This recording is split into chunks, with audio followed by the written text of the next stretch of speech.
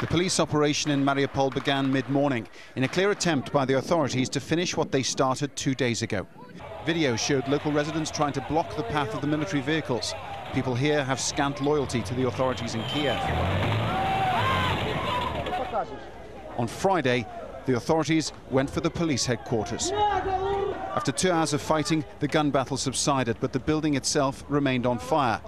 Early reports spoke of several people dead and many more injured. The operation was launched on the day commemorating Russia's victory over the Nazis in World War II. It was always going to provide a platform for a massive outpouring of pro-Russian sentiment. In Donetsk, several thousand people marched to Lenin Square, shouting slogans of solidarity with Moscow and being whipped up by the rhetoric from the stage. They're saying from the stage, fascists killed people here in Donetsk during World War II. Now fascists are killing people in Odessa. It's a message which is being warmly received by the people behind me. In the town of Slavyansk, where pro-Russian militia are firmly in control, the march was smaller but perhaps even more defiant. Speeches drawing parallels between the Nazis and the current government in Kiev.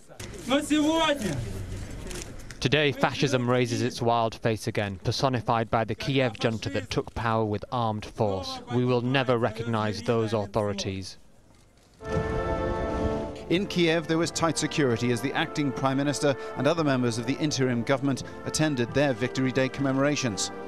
We are doing everything we can in order to de-escalate the situation and to fix this problem with all means. Those who are terrorists, those who possess arms. We will bring them to justice, but we started and launched a nationwide dialogue a few weeks ago, and we believe that the country will be united. But Ukraine doesn't look very united at the moment.